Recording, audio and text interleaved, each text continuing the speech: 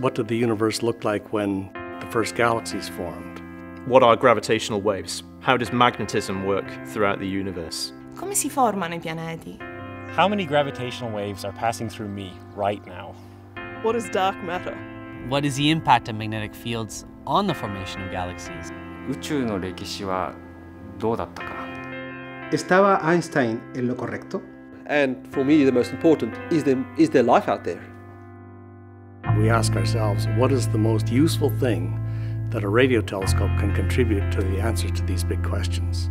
We are building a time machine. We're looking at what our surroundings were like almost at their inception. The question is, how are we actually going to make this happen?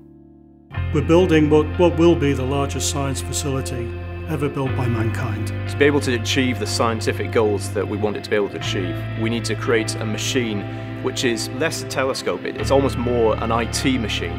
We're pushing technology to its limits. What we're talking about now is 2 telescopes. Our site is in the middle of the Western Australian desert. Far away from towns, radio interference, anything that could impact on the science that we're trying to do. We've already started. We've got antennas at the site. We'll have hundreds of thousands more. It'll stretch out beyond the horizon. We're building hundreds of dishes in a remote location in the middle of South Africa. And it's really tough. It's a hot environment, it's a dry environment.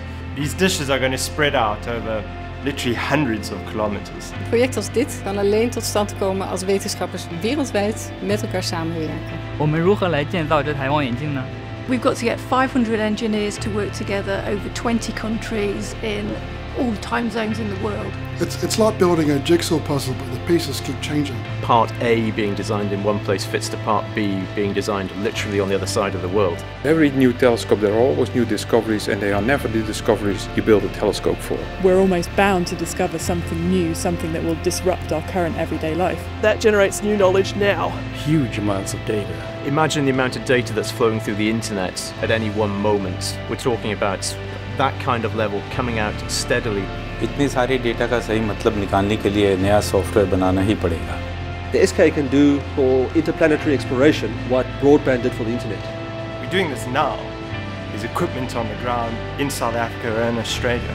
Radio waves gives us a unique way of probing the deep universe. We can do all of this by picking up incredibly faint signals, radio waves coming from the dawn of the universe. What we will discover is the unknown.